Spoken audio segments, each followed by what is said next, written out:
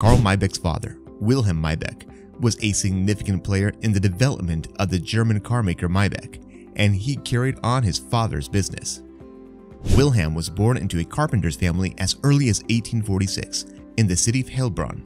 Willie was just 10 years old when his father passed away.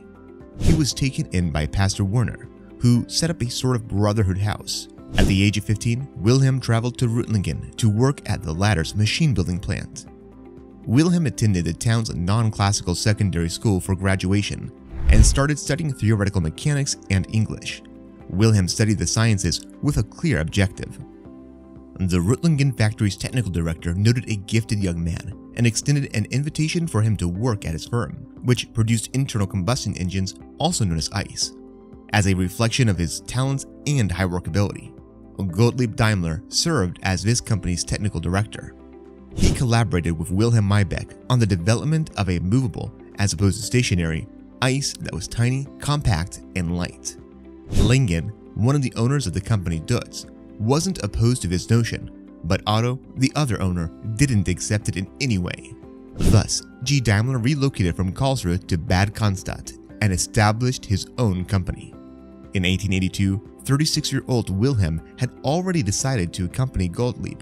Maybach agreed to a deal in which he would be in charge of technical design and would be compensated handsomely if it led to commercial development.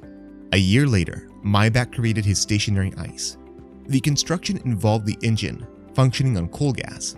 Next, a sample with a working volume of 1.4 liters and a capacity of 1.6 horsepower appeared.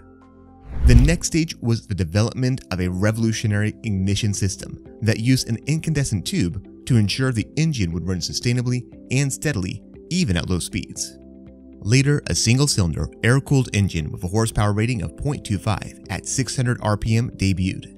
In other words, Maybach continuously went after excellence, modernization, and renewal of already existing objects, earned an increasing number of patents for his innovations, streamlined structures, and even attractively designed them. A vaporizing carburetor, which enabled him to stop using coal gas and begin utilizing liquid fuel, materialized as a consequence of his work and skill. With the help of Maybach's son Carl and Daimler's son Paul, a groundbreaking technological event occurred in the fall of 1885.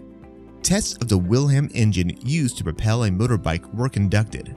Both a constant engine speed and two-speed options, 6 and 12 km an hour, were available. Then, in 1889, the first ever V-shaped two-cylinder engine was used to participate in the Paris World Exhibition, and tests of the engine on a motorboat and four-wheeled automobile followed. At 900 revolutions per minute, such an engine produced 1.6 horsepower, and in place of the old belt drive system, regular gears were used to move the wheels. With the sale of a patent, this was already profitable. Gottlieb Daimler established a separate workshop for Maybach and made every effort to help his gifted partner. In the end, the stockholders wanted performance. Maybach was granted a patent for the creation of hydraulic brakes in 1894, and the Phoenix two-cylinder straight engine debuted the following year. It had a capacity of 5 horses in 1896 after being steadily upgraded from its initial 2.5 horsepower at 750 RPM. By adding a new radiator to the original design, the performance of the engine was enhanced.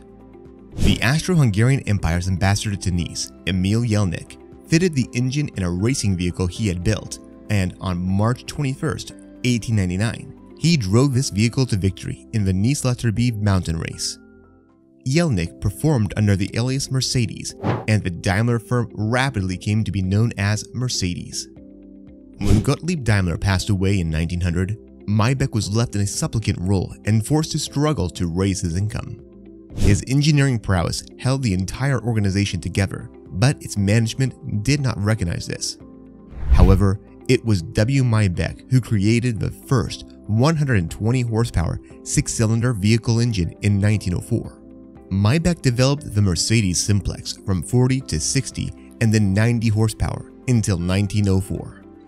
However, with Daimler's passing, Maybach's ideas were no longer given the full backing of the corporation. After Max von Dutenhofer, the chain of DMG's supervisory board, passed away in August 1903, this became obvious. The differences of opinion increased. Maybach turned into a motorsports enthusiast by 1906 as a means of showcasing the technology to promote sales.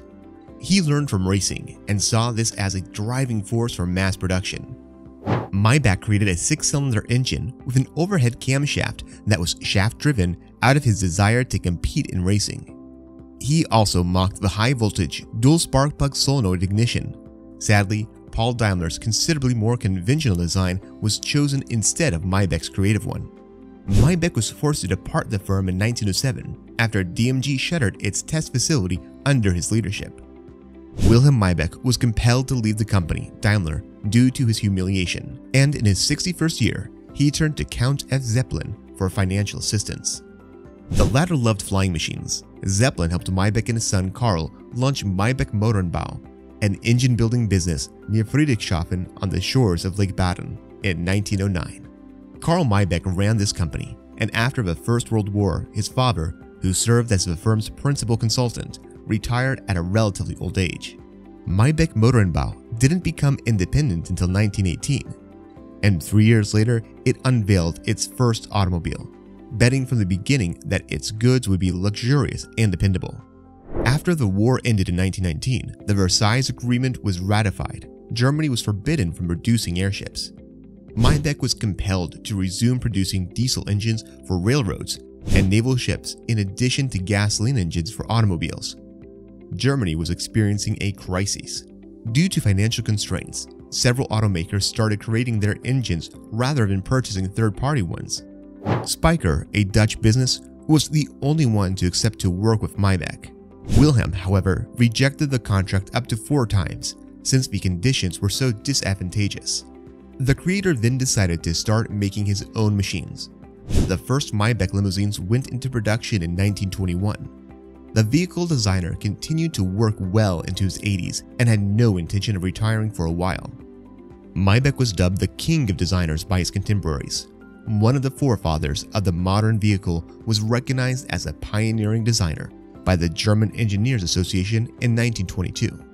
It was accurate. Karl Maybach renewed the first vehicle from the renowned Maybach brand in the Friedrichshafen factory a year earlier than the 75-year-old engineer was no longer working.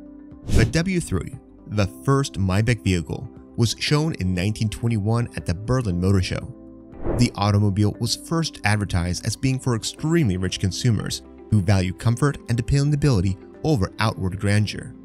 Therefore, they bet on the greatest quality of all units, meticulous assembly, ease of driving, and safety rather than on pricey finishing materials. The W3 had a uniquely shifting mechanism and brakes on all 4 wheels, unlike other contemporary vehicles that only had 2 braking wheels. There was no clutch pedal, and there were only 3 of them: first, low hill climbing, and reverse. Each one was selected using a different pedal. When the Maybach 12 was first released in 1929, it had a 12-cylinder engine and an automatic transmission. For his lifelong accomplishments, Maybach won several accolades. He was named Royal Building Inspector by the Kingdom of Württemberg in 1915. In 1913, he was also awarded an honorary degree by the Stuttgart Institute of Technology. The VDI, Association for German Engineers, presented him with the Golden Grasshopf medal in 1922, which is the association's top award. On December 29, 1929, Wilhelm Maybach passed away. He was interred at the same Uff cemetery in Cannstatt as Gottlieb Daimler. Maybach watched the LZ-127 Graf Zeppelin airships round the world trip during the final year of his life, driven by a 12-cylinder engine Karl had created for his company.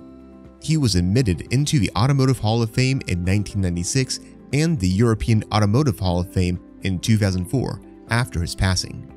Wilhelm Maybach passed away, demonstrating to the world that creating an automobile is a complicated process, including all of its parts, rather than simply building a wagon with a motor.